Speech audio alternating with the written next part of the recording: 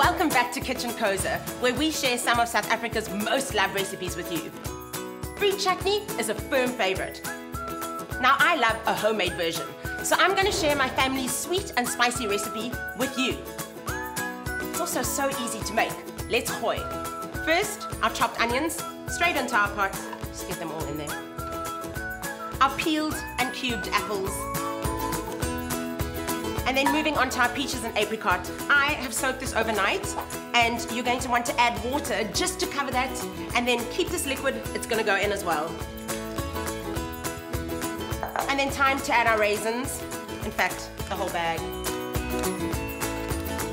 And then on to things like our garlic. In goes our ginger, one of my favorite smells in the whole world. Some chili, I did say it was going to be slightly spicy.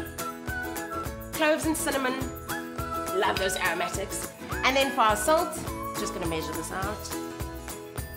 And our pepper, some cayenne pepper for additional heat. And then that sweet, which is our sugar. It's looking beautiful in this pot. Can't wait. Last, but certainly not least, our vinegar. That's it for our ingredients. So easy. Pop this on to boil. And once that's bubbling away, turn down your heat. We're going to allow this to simmer for 2 hours until it's thick, juicy, sweet, spicy, delicious chutney. And you just want to give this a stir to make sure it's well combined. Our 2 hours is up. This is looking and smelling delicious. So I'm pretty much ready to bottle. Yep, it's good. Straight into our sterilized jars.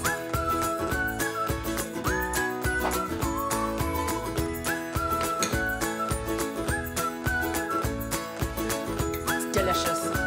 And it's a good idea to set these aside to cool before you close the lids. And see how simple that was? Your own homemade version of a South African favorite. Now this is great to serve with curry, but my favorite, a Malay bobotie. Don't forget to click here to subscribe for more of your favorite South African recipes right here on KitchenCoZa.